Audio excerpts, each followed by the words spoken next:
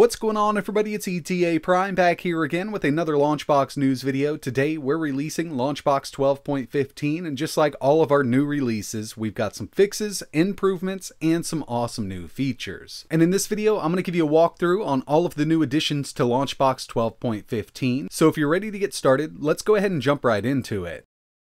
Alright, so first things first, we've got a new feature that shows us our platform details inside of LaunchBox. So right now I'm just on my N64 section here, and I don't have game details on right now, but if I head up to View, Show and Hide, Game Details, you can see that we've got information on the platform now when we don't have a game selected.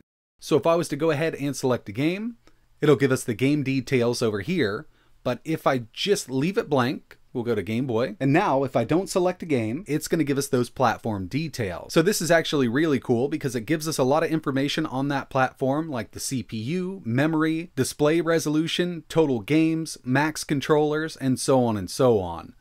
And I do want to mention that yes, these platform details are also available for custom LaunchBox themes, and some of these custom themes will have a few extras.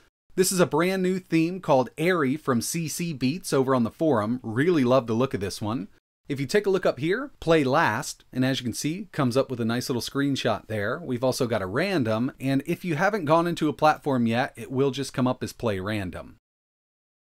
I wanted to show you one more here. This is the Big Details theme from Farron. If we head to Super Nintendo, you can see it comes right up. We've got our random game, our most played, and our last played. So if you want to play any of these, you'll just click right on it. But yeah, if you haven't tried any of these custom LaunchBox themes, I would highly recommend it. This one's Big Details. The other one we took a look at was known as Airy. So yeah, this is really cool, and I can't wait to see what other theme developers come up with.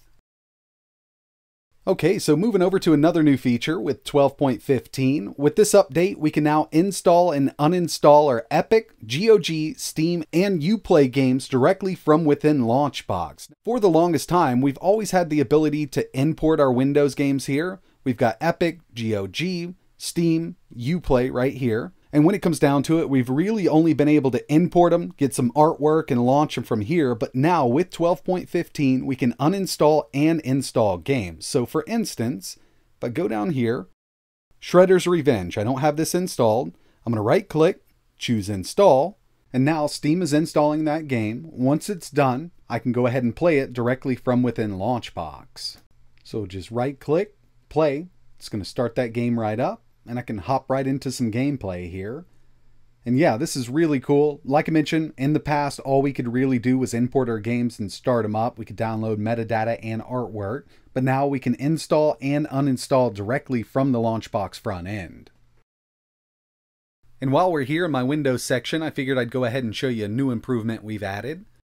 With the on-the-fly filters, we can now sort by storefront. So if I just want to see my Steam games, it's going to bring those up. I can go with GOG, remove Steam, you can mix and match, it's really up to you. And remember, you can always clear these out, so it'll show everything available in this platform.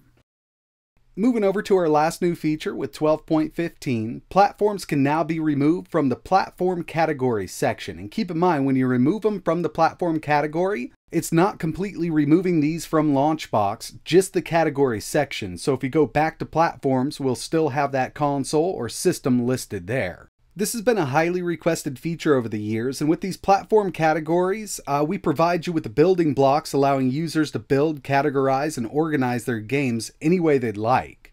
So if I head over here to platform category, let's say consoles, this is going to have all of my consoles listed in this section, but if I wanted to remove one of these, let's say N64, we can just right click, we're going to go to edit. At the very end here, we've got parents, and we do not want it to show in the console category anymore. So we'll choose OK. Back to consoles. Now all of my N64 games are hidden from this category. So yeah, this is great if you just want to kind of customize how you're going to see all of your games in a certain category. Now, along with all of these great new features, we've also got some improvements that I just wanted to quickly go over. New controller support for up to 32 buttons, so if you've got one of those crazy 32 button controllers, or maybe even kind of a flight stick, we now have support for up to 32 buttons. And we've also added 100 new platform clear logos, and this is thanks to Dan Patrick. These new clear logos were kind of curated by the LaunchBox team, but I do want to mention that Dan Patrick does some really amazing work.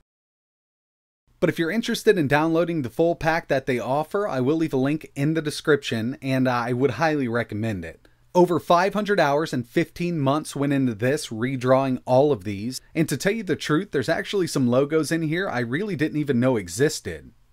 And just to give you an example here, I was going to go through a few of these.